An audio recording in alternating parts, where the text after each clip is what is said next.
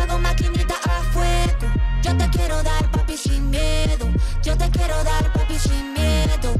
Ay, dale, dale, dale, dale. So the biggest difference between the Fuego wedge sneaker and the Fuego low top or high top sneaker is that there's a wedge inside, of course. And not only is there a wedge, but it's really a combined wedge and insole system, because the wedge is about this thick and the insole is this layer right on top.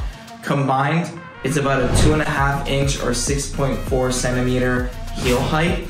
And these two components, when put together, give you the exact support, cushioning, and comfort in all areas of the foot, all the way from the heel to the balls of the feet. Because the foot is elevated, you know, and the balls of the feet are really supporting the weight, we increase the cushioning in the ball of the foot by 25% compared to the low top and high top shoe.